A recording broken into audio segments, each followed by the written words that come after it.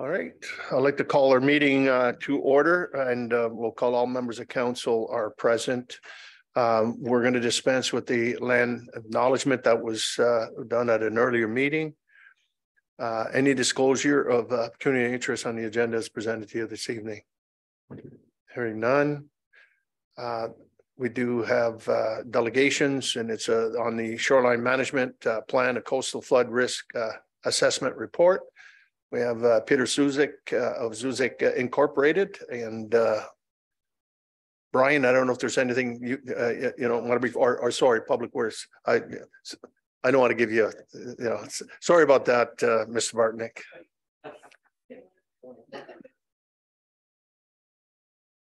Thank you, Your Worship. Normally, I would prepare kind of a summary of the administrative report. But I think the presentation that Peter Zuzik has in front of you today is very informative, and yes. I think I'm just going to pass it off to Peter, and then administration will be here to help answer any questions that might come up.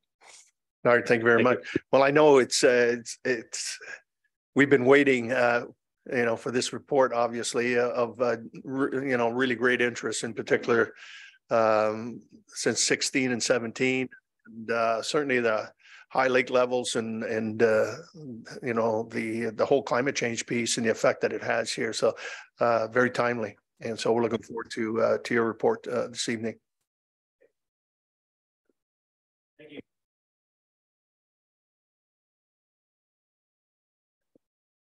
All right. Thank you, Your Worship. And Phil, thank you for the introduction. Thanks for the chance to be here tonight. And it is a great chance to explain the study. It was a very comprehensive piece of work, and I look forward to walking you through some of the key aspects of it and the findings, and then of course have any questions or dialogue.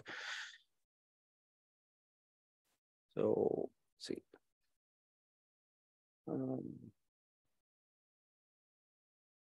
I think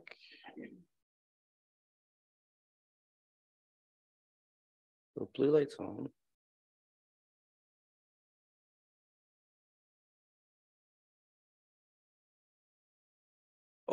Okay. All right. So I think we're all well aware of the study area here, but it is obviously the town of Tecumseh, and primarily focusing on the lakeshore, of course, these interior lands up to the CN rail tracks. So what I'd like to do tonight is walk you through some of the key aspects of the field data collection, the coastal hazard analysis, the flood risk assessment, the adaptation options, the public engagement, of course, which is really important, and then talk about some next steps and take any questions you may have. So firstly, the field data collection. We flew a drone along the entire shoreline to collect photos like you see up on the screen here, Pike Creek, the western boundary, to get these digital images of your shoreline so that we could refer to that throughout the study. And these are really a valuable resource for us to understand the site conditions, how they change, but also specifically, we are looking at a lot by lot assessment here, as we'll see a little bit later. And so it's very important for us to understand what kind of shore protection might exist on each individual lot. And then that leads to the shore protection database. So we use that oblique photo information linked together with a property parcel database. And then we're categorizing the type of shore protection, if it's present, along this entire stretch of shoreline. And so in that first pie graph there with the red, we can see that we have, right here, 92% of your shoreline features some type of hardening, some type of shore protection, with 8% of it being natural. We move to the middle graphic there, and 92%, these are estimates, of course, because we don't have property parcel ownership data, but roughly 92% of it is privately owned. And this is really important as well as we think about options and solutions, because much of these lands that are flood prone along the lake are held in private ownership. And then the third pie chart to the right here is just showing you the type of structures. And the 82% there, we have lots of vertical walls, seawalls, and we're quite familiar with those, I'm sure, these vertical structures that are present along the shoreline.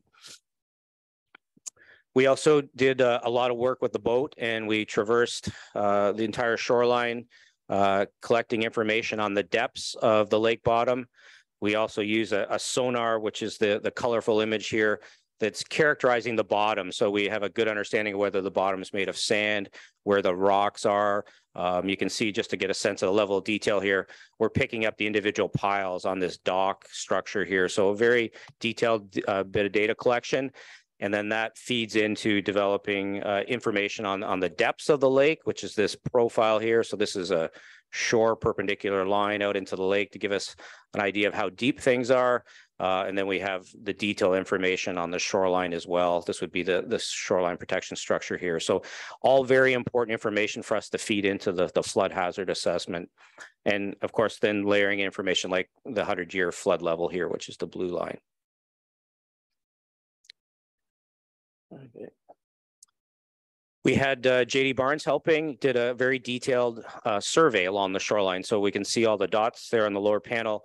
By looking at the top two images, they collected information on the height of every structure, shoreline protection structure along the shoreline, in some cases, multiple shots along the property boundary, as well as the depth at the toe of the wall. And those are very important things for us to be able to calculate the volume of water that can come over these shorelines during a flood event. All right, so there was more, but those are some highlights and hopefully set the context that we did a lot of background technical work here as part of this study. Then we focus here on coastal hazards. In the red book, orange book there cover is the historical document, 1976. And so there was work to be done to update some of the extremes that are important for your study area. And looking at climate change as well was a big part of this. I think we're all quite familiar now with this story. It's warming. I don't want to tell you today that it's getting warmer in the winter. It's 11 degrees today. The graphic on the far right is sort of a late century projection for a business as usual. So if we don't get our emissions under control, we could see winter temperatures 6, 7, 8 degrees warmer than the long-term averages. And that has a lot of implications. One of them that I think can all relate to is ice. And so the graphics along the bottom is Lake Sinclair with a lot of ice, Lake Sinclair with a little bit, and then Lake Sinclair with none, which would be closer to what we have today. And of course, the obvious connection here is if the lake is not frozen over in the winter, you now have more exposure to winter storm events. More flooding events are going to impact the shoreline over time. And then we have water levels. The long-term record is in blue. We have time on the x-axis, so we have 1918 all the way to 2020 in the far right. And we know that the lake goes through periods of highs and lows as we go through wet cycles and warm cycles or dry cycles. The key takeaway here, we do lots of statistical work and we focus on something referred to as the 100-year flood level. This is a water level that accounts for storm impacts that has a 1% chance of occurring in any given year. So any year, this 100-year level could happen with a 1% probability. And we use that for the mapping. That's a provincial standard to do the mapping and map the floodplains. That's the orange line you see here. And so the reason it's higher than these measured levels is it accounts for the storm surge, as I said. What we're looking at with the climate change, and this is based on some of the latest research from Environment Canada, with a warmer atmosphere, we're expecting these wet periods like we just went through in 2018, 2019, 2020 to become wetter. And so the best science we have suggests that the 100-year lake level in the future could go up on the order of 30 centimeters. So think about all of the challenges we faced along the shoreline with flooding in 2019, and then think about the shoreline with another foot of water on it. And that's what we're assessing as part of this work, and that's what we're doing all across the province to help communities build in resilience along their shoreline for these future impacts of climate change. Certainly waves are important, and this gets pretty technical here, but a lot of work looking at wind speeds, which is the graphic on the left, and then looking at the return period probabilities. Again, how frequent are these wave heights? What we're looking at for the flood work is wave heights with a return period of 100 years. Again, that 1% chance event, wind speeds of 90+ kilometers. generally giving us wave heights of 1.6 meters here in the Tecumseh shoreline. So this is all background work that helps us understand your flood risks and the volume of water that could overtop your shoreline. Waves again in deep water, but we want to know what the waves are like right at the shoreline. So the squiggly line are all the tracks from the boat. So these colored lines along the shoreline are the depths, color coded. Orange is shallow and blue is deep. We're using again that detailed information collected on the boat to assess what the wave conditions are right at the seawalls where the waves are striking the walls and overtopping the shoreline. We also looked at flooding and rainfall events coinciding with the lake events. And so there's been obviously a lot of discussion in the community here about rainfall events and work to mitigate that.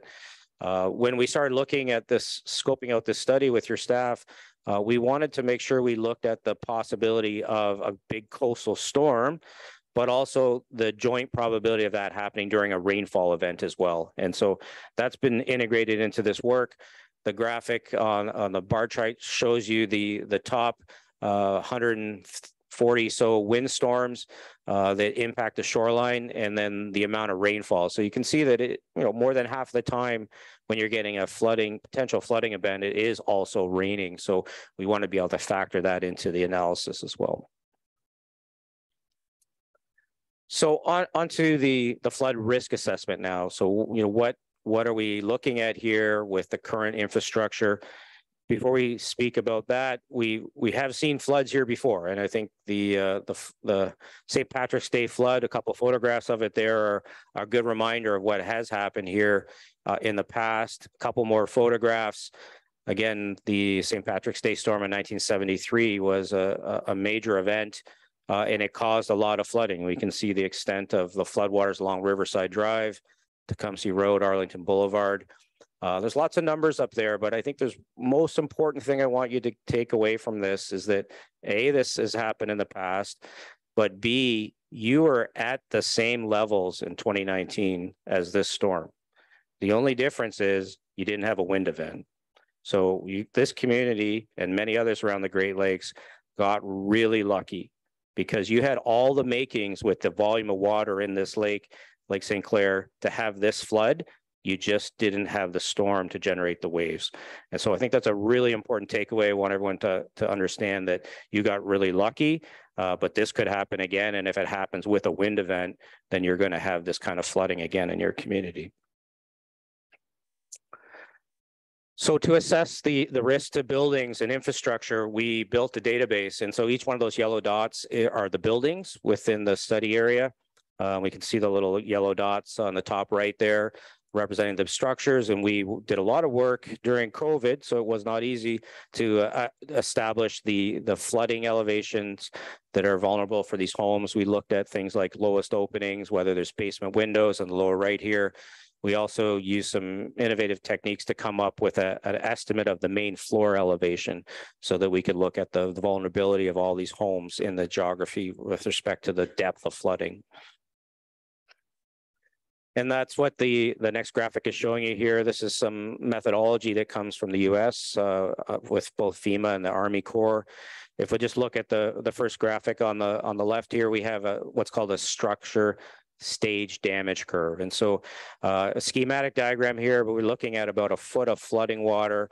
These relationships tell us how much damage you could have to the home with 1 foot of flooding, or 0.3 meters. And so as we see more inundation to the home, we can see a greater percentage of damage to the value of that home. And there's a similar curve that is used to look at the relationship of flood damage to the contents of the home. And so as you get more flooding above that main floor threshold, you see a greater percentage of damage to the contents of the home. So those are two key indicators that we use to look at the potential risk to the community here. And a little bit about what are these flood risks. The photograph on the top right is showing you a wave overtopping event, so waves interacting with the shoreline. That would be synonymous what we see on the left here, where the waves are coming in, they're interacting with either a vertical structure or a sloping rock structure, And if the lake's high enough and the waves are big enough, the water comes over the wall, as you can see on the right. And so that, of course, can happen across 90% of your shoreline that's hardened.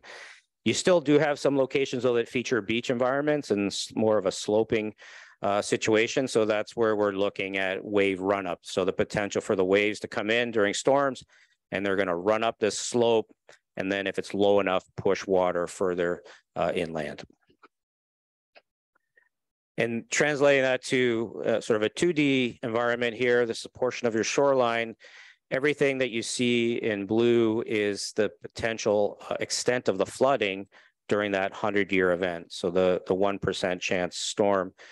And so what we can see, obviously we have high water in the lake, but where we have low lying areas, we have potential for the water to come between the properties along Riverside Drive and then further to the south. So we have, because of the low-lying nature of the community, the potential for these floodwaters to move inland is quite significant. And this is one of the areas that's more vulnerable. To put that in context as well, looking at the Riverside Drive. So this is a cross-section elevation of the road center lines. On the left is the town limit in the west, and to the right is the intersection of Riverside Drive, Cove Road in the east. And that green line is the elevation of the road. And so we can see that the blue is the 100-year, that 1% chance lake level. So if the water gets over the properties along the lake, it's going to run and flood along Riverside Drive. And then with respect to the climate change impacts, the orange line is the higher 1% chance climate change level. So you can see how that impacts the structures even more. The water is over almost all of Riverside Drive during this higher lake level associated with climate change. And L'Esperance here, so we get the similar type of story. We have the intersection of L'Esperance and Riverside, and you see that the road itself is quite a bit lower than the 100-year flood, and of course lower than the climate change as well. So if the water can cross that barrier at the edge of the lake, the properties, and move inland, it's going to continue to propagate along the road network because it's a low-lying area. So next, we're going to show you some of the numerical simulations. And so this is, again, a simulation of the extent of the flooding that could happen during this 1% chance or the 100-year storm. And all the shaded areas are showing you the extent of the water movement inland. So we're starting to see those cells populate. And you get a sense pretty quickly that the water's running along the roads as described. So in a lot of cases, the homes are high enough to not be impacted, not all cases, but definitely your road network is low and it creates a pathway for this water to move inland.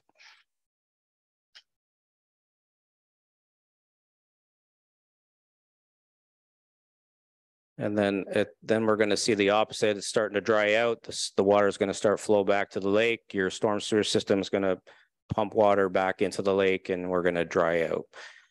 That simulation creates on the order of $24 to $37 million in damages to buildings. And that's just buildings. That's not roads. It's not electrical. It's just the building infrastructure. And that's based on, importantly, that's the assessed value from a couple of years ago. So that's not market value prices, but that's based on the assessed value. So we have a big impact just to one aspect of what's at risk. Of course, we know there's many other things that are at risk. And we'll go to this next one, and this is the amount of flooding that you would see during the climate change scenario. So we get into a wet period in the future, and the lake exceeds the level it did in 2019. The flooding that we're seeing in this next visual is how far the water goes. And I think if we remember the previous, it's quite a bit farther. It's quite a bit deeper, causing a lot more impacts. So the previous simulation based on the historical extremes was 24 to 37 million. The damage to the buildings with this estimate is 124 to 188 million. So we have a dramatic increase with that extra foot of water because of the impacts of climate change.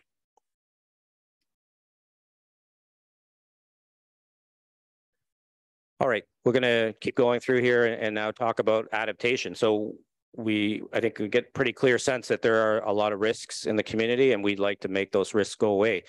And so we spent a lot of time throughout the study working with your staff, a lot of work, interaction with the public during the online open houses to look at adaptation options. What can we do to reduce these flooding hazards and reduce the risk to the community? Some of the options are on the screen here relate to modifying the shore protection, which we'll talk about further, making the shore protection higher or building a little further out into the lake. So with this next graphic is showing you the extent of the flooding this is scenario A, which is the 100-year flood, 100-year coastal flood based on historical extremes. So all the shading there are giving you the depths of flooding throughout the community. If we try to mitigate that risk with modifying the shore protection and increasing the height of that shore protection, for example, one of the targets we're using was 50 liters per second. So we want to reduce the amount of water coming over the structures. We would have to work on roughly 27 properties. We'd have to increase the average height of those seawalls by 0.2 meters. That would cost us roughly $1 million, but it could reduce your flood risk by 5 to 7 million. So this would be a very positive project from an economic benefit cost ratio perspective. Typically, if you're of a ratio 1 or higher, you have a viable financial project. This one has a ratio of 5 to 7. And the graphic on the left, the bar chart, these are just showing you the properties. Of course, we're never going to show where the addresses are out of respect for the owners, but this is just giving you a sense from west to east. These are the lots that are vulnerable, and if they were mitigated, we could reduce your flood damages by 5 to 7 million if you spent $1 million working on those lots. So then another threshold for us is 10 liters per second. So this is the volume of water coming over the wall. If we can reduce that down to only 10 liters per second, which is an important engineering threshold, we see now the summary statistics. So we would have to work on more properties. All the bars in green are the lots that would need to be worked on, and that would total about 143 lots. The average increase in the height of the protection increase would be 0.5 meter. So on average, we have to make these walls 0.5 meter higher. That would cost 6 to 7 million, but you could reduce your damages by 21 to 32 million. So we'd be able to reduce the flood extents a lot, and still that would give us a benefit cost ratio of 3 to 5. So obviously not an easy type of thing to do, to work on 140 lots.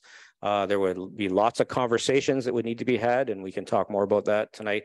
But these are these concepts that we developed and giving you some sense of what would be required in number of lots that need to be worked on. So scenario F, this would be a more aggressive approach. We could almost make the flooding go away if we limited the flooding to 2 liters per second. That's really just the odd wave hitting the wall, spraying water over the crest. So we could make all your flooding go away. Hypothetically, we'd have to work on 183 properties. The average height of those improvements would be much higher, on the order of about 0.8 meters. Some it would be even higher, obviously. That could cost 9 to 11 million, but we could make the damages essentially go away. If we remember, the number was 24 to 37 million. So you could make all the flooding go away. You would require conceptually a lot of modifications to the backyards to keep that flood water in the lake. We also looked at another option here, which we're calling a flood barrier along Riverside Drive. This was a concept that was never really fully brought forward because of the complexities you can imagine. Building a barrier, some type of structure along the major artery would be a major undertaking, complicated, potentially unsightful, et cetera, et cetera. But just to put this in context, if you're not able to work with your property owners along the lake, if you were able to keep the floodwaters, limit that extent to Riverside Drive, and you could engineer it, not suggesting we should or we want to go down that road, but hypothetically, if we did, you could reduce your flood damages by 15 to 24 million. So just another option, obviously not without tremendous challenges, but something we looked at to some degree.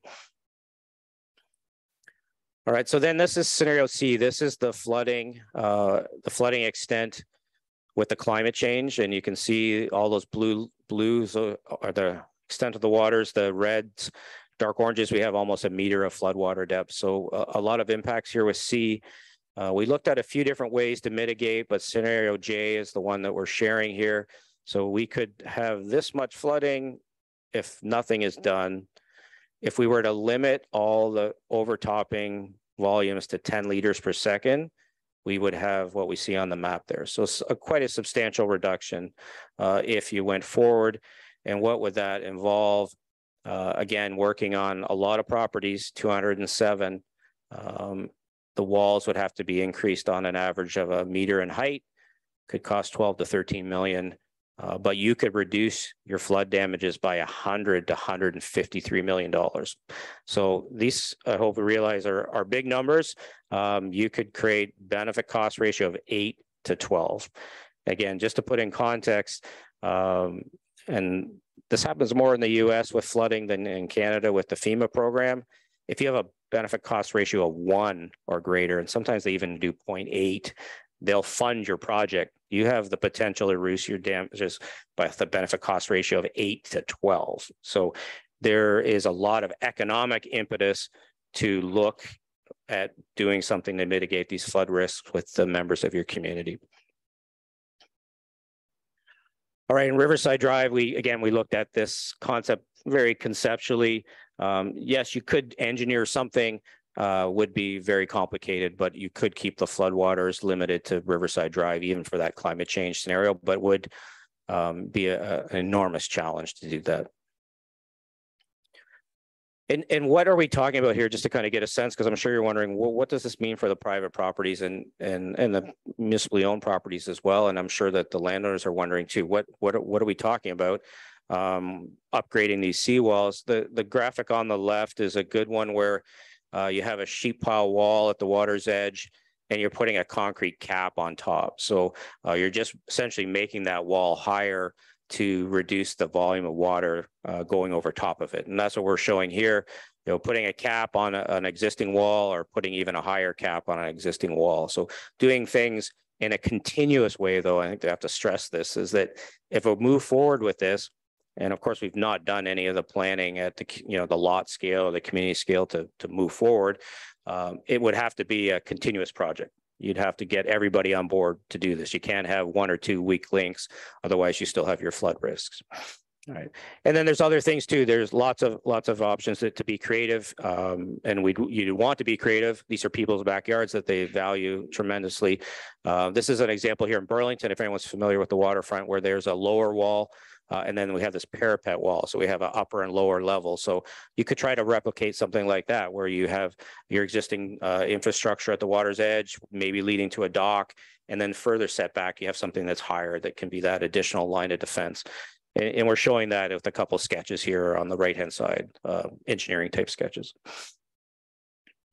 And then there could be situations where there's enough room that building some kind of a berm, a levee, where it fits, would be a way to keep the lake floodwaters in the lake.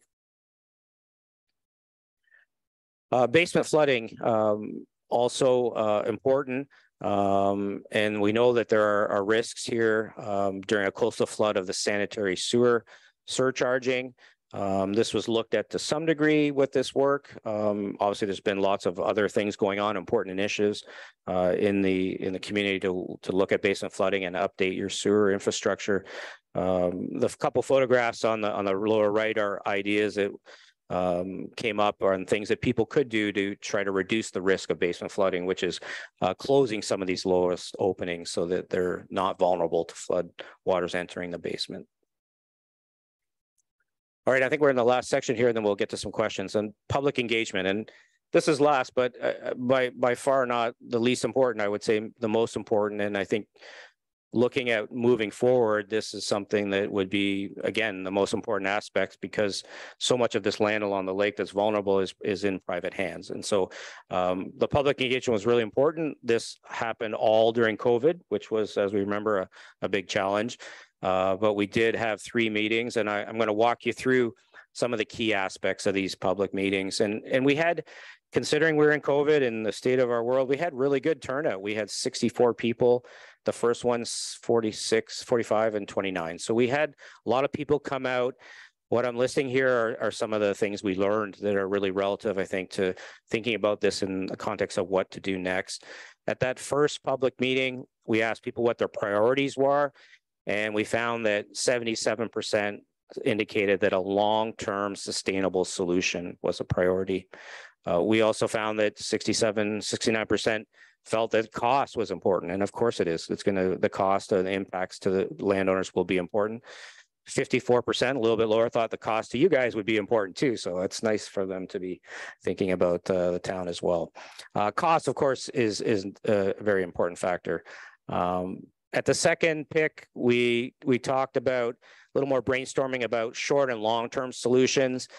We asked for feedback on that, and we heard about things like continuing with the important pump station upgrades you're working on, looking at increasing the height of existing seawalls. So that was discussed. There was some discussion about policies around development and making sure that there's no more development and building happening in these flood-prone areas, and that if there is buildings, perhaps new rules around basements might be important to ensure that we're not making the flood risk worse. Temporary storage basins, and then providing some more assistance, so knowledge sharing with landowners about how they can reduce their own risk for basement flooding. And then we picked 3. We shared lots of these flood maps, obviously, and the ideas that I'm sharing with you here tonight. And we asked them what the preferred long-term approach was to reduce coastal flood risk. 58% suggested that a community scale program to upgrade existing shore protection was the preference. And I guess we're probably glossing over this a little bit from a time perspective, but I can't emphasize enough that we talked a lot about community scale. These types of things, if you move forward to try to mitigate some of these risks, it's everybody, right? This is an all of society approach. This is not on the backs of any one person. It's not just one lot. It's taking this, looking at this challenge at a community scale and making sure everybody's on board, everybody participates in the discussion and then the solutions. So that was a big key finding there. And 17% flood barrier along Riverside Drive, and then 25% suggested other things that we should look at. So I think in general, all these picks again during COVID, but we got lots of valuable insight throughout the public meeting process. I think the attendance was very positive compared to other things we've done during COVID. But as we can realize, we certainly touched just a small amount of the people in your community because of the attendance. So there's lots of affected people, both along the shoreline and in the interior, that were not part of these public meetings, which could warrant further engagement on some of these topics. So a little bit here on next steps, and then we'll open up to some questions. So existing activities and new initiatives. So I think the key thing from my perspective, there's a lot of really positive things happening already in this community, very progressive, some of the work that's being done, and certainly continuing with that, continuing with the design work and the construction plans to upgrade the storm sewers and those pump stations. Those are great projects, and you're being very proactive with that, and that should definitely continue. When it comes to basement flooding, a multifaceted approach to reduce basement flooding from sanitary sewer backups. So again, that work's happening. Continue with that. It's important. People to be aware and lots of different ways to deal with that. As far as new activities, working, and I saw some of them with us here tonight, the emergency responders. You have very detailed information on the depth of flooding on your roads. With these simulations, both based on historical extremes, but also the impacts of climate change. And so working with your first responders to understand those flood depths on the roads and the equipment you have to respond and care for people or care for fires. Those are important steps. And if that has not started, that's certainly an important thing to move forward at. And the sequence planning and, where are my assets and what roads can I travel on and what can I travel on because of flood depths. Those are important things to work on. Developing some more guidance for landowners on basin flooding. Again, the more that these homeowners can help themselves with projects, the better.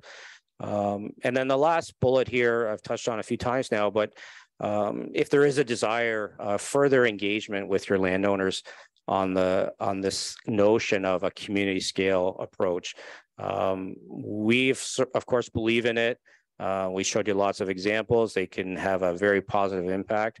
But these are people's backyards, and you obviously need to engage with them and talk to them.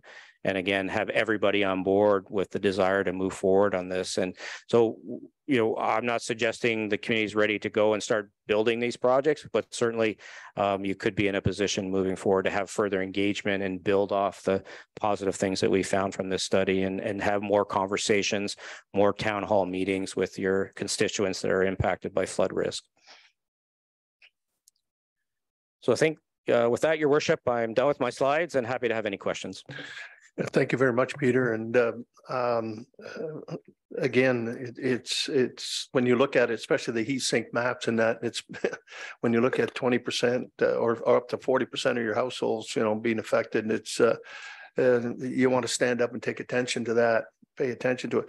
One of the things in the report too that I haven't seen, and maybe you can enlighten us a little bit too, is that inland through, say, Pike Creek, for example, and when we looked at the water levels, how high they were in 2020 and I could attest that all the way to Old Tecumseh Road and Brighton, the water was up to the road. And the one thing about St. Clair, if you have a sustained wind, usually the March winds, we have ice to help us, but now there's no ice. Mm-hmm. It's almost like a saucer. And then you can see the lake level just tipping because of the impact of the water. We saw a little bit of that at Christmas time with the North Shore of Lake Erie. And yes. So you get that, that hydraulic lift almost, and that area. So all the inland of Pike Creek is one issue, I think, in terms of reinforcing. That one be more berming, I guess, than anything, and that would be, I think, of interest. The other is, you're only as good as your weakest link. And we identified that in the waterfront. We found that out in 2020 but your neighbors, City of Windsor on the other side, as well as Lakeshore. Again, we can be, the whole frontal attack and done. What happens here as well could be certainly an impact. So, is there an opportunity as well in the report when you're dealing with, obviously you're going to be talking to Lakeshore and the City of Windsor and the rest of the community in that, and what interlocking opportunities that we can do, because when you look at the numbers, it's very, very high cost for all of us, and opportunities for us maybe collectively coming together and say, apply for federal and provincial opportunities as a county, for example, or as a county/city. Certainly in those opportunities. But the biggest piece, I think, for us too is all the tributaries that we have. I mean, Essex County is flat like a pancake, and we're very dependent on proper drainage and so forth. So if you get the wind and you get the flood effect, what can we do to protect ourselves inland? Yeah, well, those are great questions and comments, Your Worship. I think that the riverine system certainly is something you need to be aware of, and it's Florida is a great example where they're facing these huge challenges with all their intercoastal waterways, right?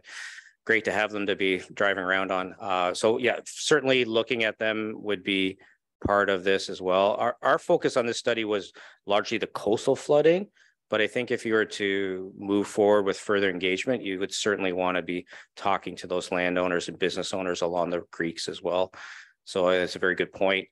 As far as the neighbors, again, community is not limited to your shoreline, as you mentioned. So I think it's a very good point.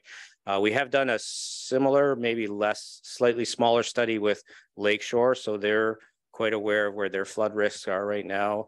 Others have worked in Windsor. So I think that the notion of trying to work at that community scale, including the whole South Shore of Lake St. Clair, is a really good idea. Because if you fix all of your challenges and your neighbors don't, then of course you might still have flood risk. I think that's very welcomed, and I have heard that the County of Essex is looking at hopefully doing some floodplain mapping throughout the whole county. So that is an initiative that will be an opportunity for everybody to be at the table and have updated flood risk maps. You obviously have quite a bit of work done here already, but that would be a unique opportunity, maybe a binding opportunity for people to come together and understand what your collective risks are. And I do like the idea of thinking about looking at this beyond just the city boundaries. I only wish we had the Army Corps of Engineers like they do in the United States, where you can have continuity throughout the you know, your total shoreline. But I think it's important for us to, I'm glad to hear that, you know, the county and others are actually going to come together, because we're all faced with the same problem, same issues, yep, same climate. Deputy Mayor and Councillor Houston and Councillor Jobin. Thank you, Your Worship. Thank you, Peter, and very, very informative presentation in terms of all the data that's collected here. And like you said earlier, this is mostly a coastal flood report. And in terms of the risk, in one of your slides, it talks about the preferred long-term approach.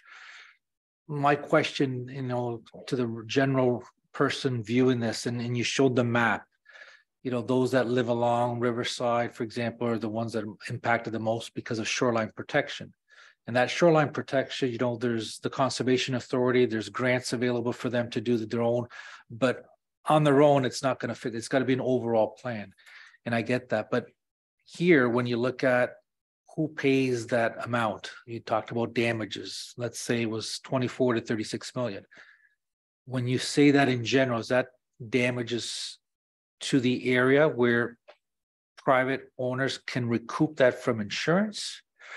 Is what falls on the back of the town? Because at the end of the day, someone who lives in Ward 5 is not impacted by this coastal, but they're impacted by climate change, weather. You know, there could be a tornado or hurricane. Their insurance covers that. So I'm trying to understand the balance, or where the insurance plays a role, where shoreline protection, the Conservation Authority, and like the mayor mentioned, the governments, what role they play in. Because I don't feel like it should be the town of Tecumseh. If we don't do this, there's going to be $36 million in damages, and you know, it's our fault. And so that I'm trying to wrap my brain around that. There's a lot more players involved here that needs to be at the table through the public engagement. So just a kind of a comment question in terms of what your thoughts are on that. Yeah, well, it's a great question. So through your worship, I guess the first comment to make, generally for several decades now, there has not been funding for private property shore protection. That's something that happened in around the 1980s a little bit. You could get some grants. For the most part, if you own property along the lake, you are responsible to protect your property from flood risk and erosion. That's still generally the case today. The uniqueness here with your community, though, is that the actions that they take or don't take have such a significant repercussion in the interior. And so I think that's sort of part of that equity question that I think you're getting at. We did not go too far on that, and I don't think we should have, because the study was really focused on risk and hazards and what some of the mitigation concepts are. But I think as a whole community, as a council, with your staff supporting you, those are the types of questions that you might want to look at in the future. And you understand now the risk. The question is how to move forward in a respectful and an equitable way. What I do see on the landscape is funding, and you've obviously received some through DMAF for these larger community scale projects. So you know, where's the federal government at right now? It's about taking this larger look at our communities. having everybody involved in co-developing solutions, and thinking about the ecosystem as well. So it's not just about people or infrastructure, but it's what can be done to enhance the quality of Lake St. Clair, all your tributaries as well. So you want to have that. I'd suggest that you might go into this really thinking about looking at the overall health of your coastal community. And that health would include private infrastructure, private buildings, municipal assets, but don't forget about the health of your beaches and your water and your nearshore environments, because that's the type of lens that the funding partners are looking for you to take. So that holistic approach, integrating nature-based solutions where you can, these are the things that governments are talking a lot about. So that would be something that you might collectively look at in a next step. Thank you. And that kind of answers it. And like I said, you know, since 2016, when this all started, our town and our administration have been very proactive with flood mitigating strategies in terms of purchasing assets to mitigate that. So I want to thank, you know, Phil's team and our CEO for pushing that as a need, because it's not going away and it can happen overnight. And looking at that graph, we're right there at that same spot that we were there back in 1973, 1986. So yeah, thank you. You're welcome. And the big piece too is the loss of insurance for folks. And that's the other big piece that we have to be cognizant of the fact too, because we've seen that after 2016 and 17. Many of the homeowners have not been able to purchase insurance, flood insurance. That's another point that we got to keep that in mind as well, is that when you look at those catastrophic numbers, it's something to think about. Yes, very good point. Thank you, Worship, and through you to Mr. Zuzak. It's a very eye-opening report, and you know, what really stood out for me was seeing that 1973 slide, right? And you mentioned we are today where we were in 1973, and you know, coming into this and looking at this information and being here at the table when we spent the money to put the to build the berm when the water levels were as high as they are, I sort of felt as though we're kind of out of the, you know, out of the danger zone because the lake level has come down a little bit, but that's not the case. And, you know, when I look at the, you know, our area and to Deputy Mayor's point, it's not just a Riverside piece. And I know making the investment and being here at the table, realizing the threat that we had at that point, it goes very deep into the municipality, and it is very unique. And to the mayor's point, I think this needs to be something which we need to tackle as a region, because we could spend the 8 to 10 to 12 million and protect ourselves, but if our neighbors don't do it, it's going to be money just thrown away. And I really think we need to be working with their neighbors, and it has to be a full community approach to tackle this issue. And we know climate change isn't going away. Things will only continue to get worse. So, you know, very eye-opening. And, you know, a big piece of the picture, like we just mentioned, is insurance, right? If we were to go ahead and do all these investments, you know, is insurance, are we going to be rewarded, or are things going to get worse? Just, you know, climate change and everything. And I know there's a lot that, you know, goes into that whole insurance conversation, but this is very eye-opening, and I think it should be concerning to, you know, all of our residents that we have this potential risk. And as you said, this just paints the picture for us to make future decisions. But I think it's something that we need to continue to keep our minds in tune to. So thank you very much. Welcome. Thank you, through you. Good evening, welcome. So I do have a few things. So I guess the language you are using has actually, as you spoke, and answered some of my questions on how this could be conveyed to the public, because I've had some experience with shoreline protection, and shoreline property owners are specific to their sexy of being on the shore. And some of them have beach walkouts. So I find this, the designs you've offered with the steel wall, that would be something maybe difficult for them to maybe accept.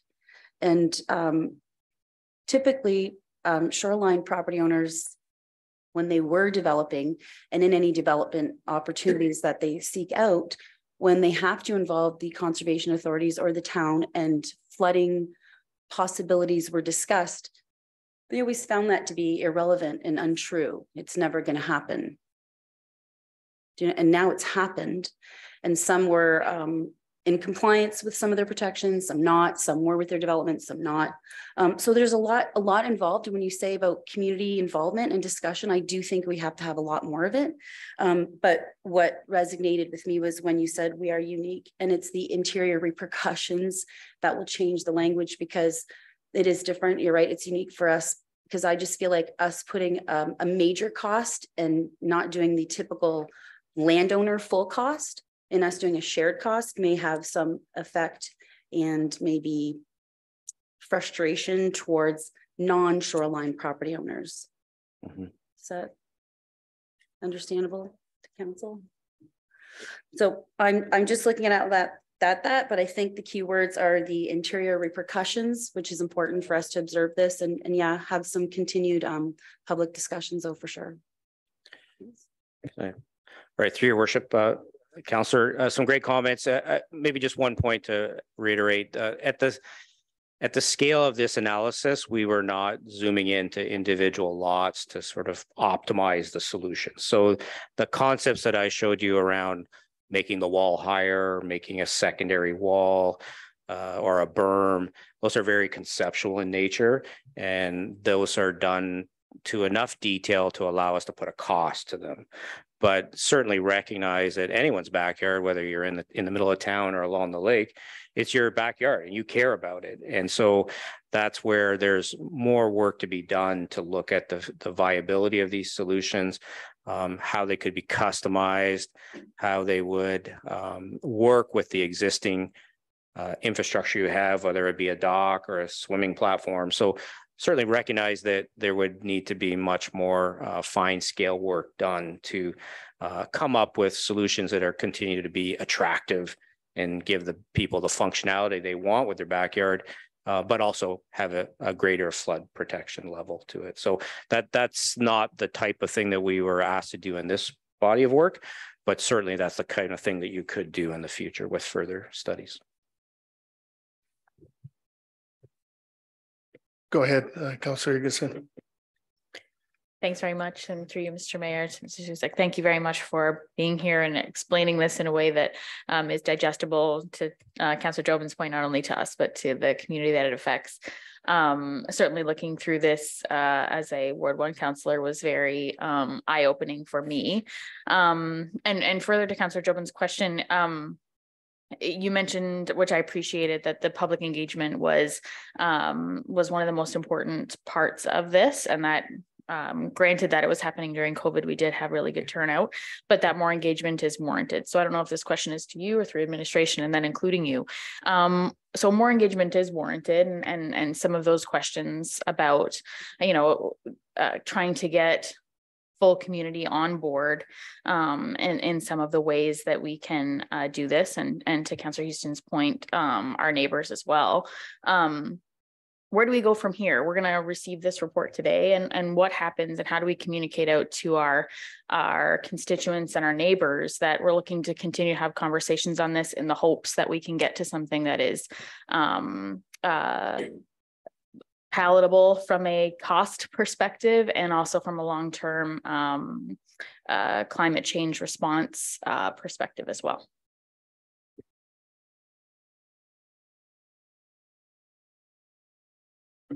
We'll get our Director of Public Works.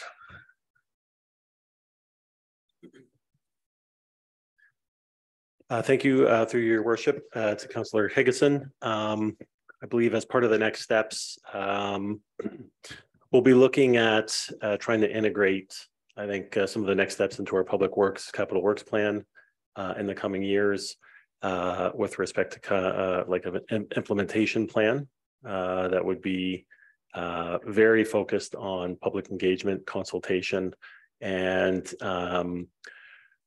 really just trying to identify the level of service or the level of risk that we're willing to move forward with, and then how that would impact some of these individual properties and what those associated costs would be.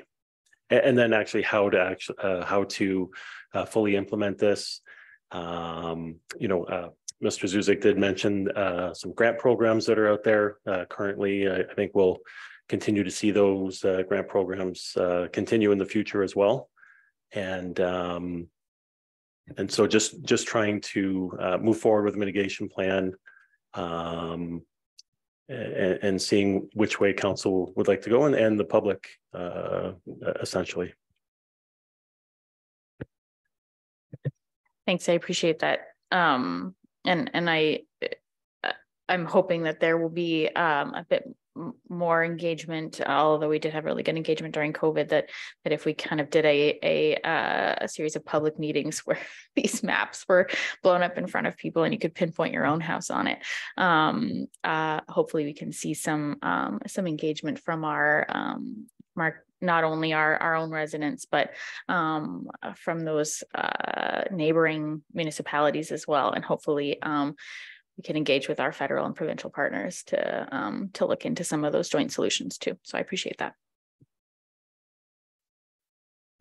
The other thing too that people have to understand, we looked at the map, we looked at surface flooding, looking at the lake coming over and so forth. But you have to remember too, our infrastructure, most of our infrastructure is in the danger zone. It's all along the waterfront, so we have to protect that. To your point, Deputy Mayor, when looking at what is it in for us, but that equipment now is needed. The other point too is that is how water migrates. Okay, you got the surface water. Now you got to think about that means the lines are full, the storm sewer is full, the sanitary. Hopefully, it's not. Hope the rain gauges or rain caps are doing the job. But it's also now the flooding of basements further on, and there's not much talked about that. It's not just. You're looking at that dark blue, and that's the surface water and the flooding of those homes. But as you keep moving back beyond even the CN rails, and that's what happened in those years previous, is that basements were flooding. You had basements flooding in Ward 4, in 16 and 17, and water has to make its way to the lake.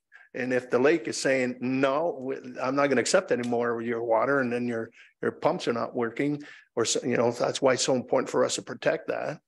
That's the other effect, because I know when we did the heat sink first, when we did the berming, if you recall, we did two pieces. We did the one like the surface, and the effect of the subterranean flooding. And that's where it was, adding far more houses, into flood area. So there's a whole host of things that really can come to play, and that's why number one, if we can stop water from coming over, that's the big one. And so you got again the two events. I think you alluded to that in the report very clearly: the wind, and then the rain events themselves, and the lake levels going up. So a perfect trifecta of issues. And I think if you recall, members have been here before, our surveys that we had done, our customer satisfaction survey, what was the biggest hit on the last one on people's minds? And it was fresh. It was flooding. What are you doing? What are you going to do? What are you going to do? In terms of protection. I mean, it was, as you recall, we had about 600 demands for backflow preventers and so forth. Everybody was certainly on their mind. But to your point, Mr. Suzik, the engagement, I think it's you don't want to put fear in people, but you want them to be cognizant, and be ready. And that's the whole thing. It's not when you got 3 feet of water, in the living room, that you decide, well, we should have done something and so forth. So there's a lot of pressure on council, and in terms of where folks are going to say, what are you doing to protect us? But I always go back to the survey. In the survey at that time, the number one issue concerning folks was flooding.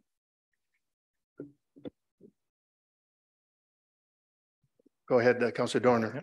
Thank you. And through you, Mr. Mayor, in terms of everything here is like a permanent solution to stop flooding in terms of berms and whatnot. Is there like a temporary thing like a HESCO bastion or some kind of thing that we can lay out and just to like temporary stop the flooding until like the event's over? Yeah, great question through your worship, Councillor. We did look at some temporary options, and there is some things that are more prevalent in Europe, things you put up and you take down. So some cases there'll be waterfront communities that will have the ability to put up a temporary wall, the knee wall 4 feet high, and then you take it down. We explored that a little bit with respect to Riverside Drive. Could you do something on Riverside Drive? And quickly, your staff, who know this community very well, spoke to the many challenges of having sort of a response type event, something you got to go install. So I don't think we found a lot of options that really worked well in your community that you'd have to implement.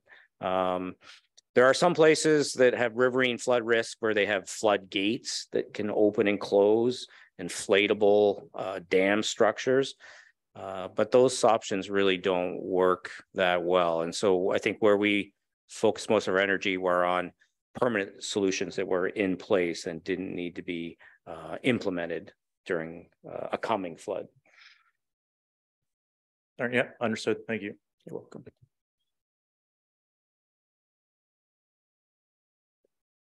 Go ahead. Thank you, Worship. Further to what Councillor Higginson had mentioned, I'm thinking it's likely valuable for us to pass this information along to our neighbors. So if we can include it so that their councils and their administration see this, I think it's valuable. It's my initial thought was, to Phil, maybe you can pass it along to your, your counterpart so they have the information, but then it's not in the eyes of their councils. So I think it's appropriate if we, forward this along so that their councils can see, and maybe that will spark some of the regional conversation, also to the county, to make sure that the county has and sees this information, because I know this will not be a quick and easy fix, and there are many other priorities that we have which are much higher on the list. But I don't think this is something that we can absolutely ignore, but I think the solution is going to be very difficult, a very difficult one to deliver, but I think valuable to get it in our neighbors' eyes. So if we can do that. Through the mayor to Councillor Houston, I like your suggestion. However, I might suggest that we revisit our working group. We had quite an extensive working group amongst our neighbors and utilities during our high flood alert days, and perhaps we start there and investigate a way to bring this more effectively to the elected officials' attention in the neighboring jurisdictions. And I'm good with that. So thank you.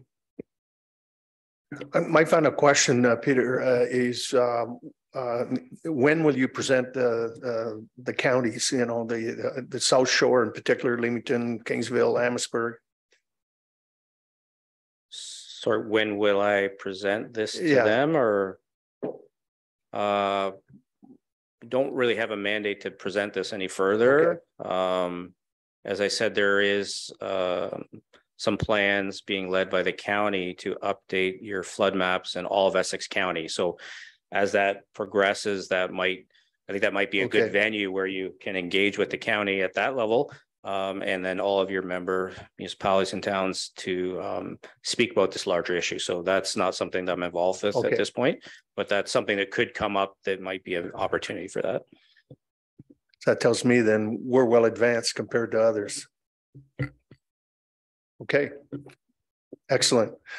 Well, thank you for the report. Obviously, I think this is very timely, and it's something that council, especially when we go into our strategic planning session, is something that we can discuss certainly because this is something that's going to take multi-years to put in play, and but it's something that I think we now kind of see the weak links and where we need to go. And I know we certainly dodged a bullet in 2020, and I say that very loosely, but it was we had some days that the wave action was actually coming over, and we kind of plugged the holes at the right time, and at that time. But that's not going to take us to the climate change level as you alluded to in that regard. So thank you for a comprehensive report, and thank you as well to Public Works in getting this thing on the board for us. So with that, if I could have a motion that we receive the report as presented, Councillor Jobin, Councillor Houston. All in favor? Opposed, if any? That is carried. And with that, no further questions or comments. Adjournment's in order. Councillor Higginson, Councillor Tonio. All in favor? Opposed, if any? That is carried. Thank you. Thank you very much.